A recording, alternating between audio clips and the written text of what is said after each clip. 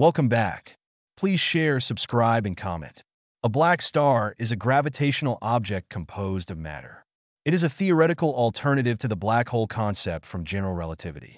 The theoretical construct was created through the use of semiclassical gravity theory. A similar structure should also exist for the Einstein-Maxwell-Dirac equation system, which is the super-classical limit of quantum electrodynamics, and for the Einstein-Young-Mills-Dirac system, which is the super-classical limit of the Standard Model. A black star does not require an event horizon, and may or may not be a transitional phase between a collapsing star and a singularity.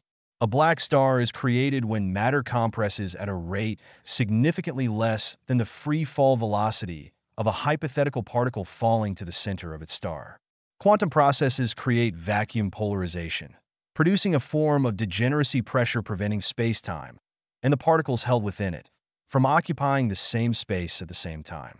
This vacuum energy is theoretically unlimited and, if built up quickly enough, will stop gravitational collapse from creating a singularity. This may entail an ever-decreasing rate of collapse leading to an infinite collapse time or asymptotically approaching a radius bigger than zero.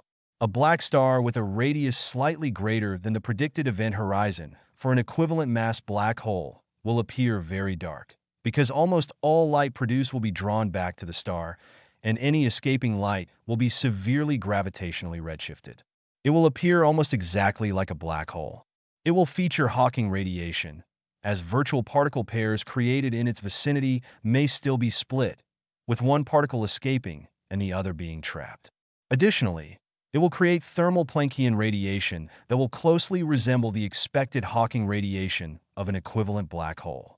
The predicted interior of a black star will be composed of this strange state of spacetime, with each length and depth heading inward appearing the same as a black star of equivalent mass and radius with the overlayment stripped off. Temperatures increase with depth towards the center.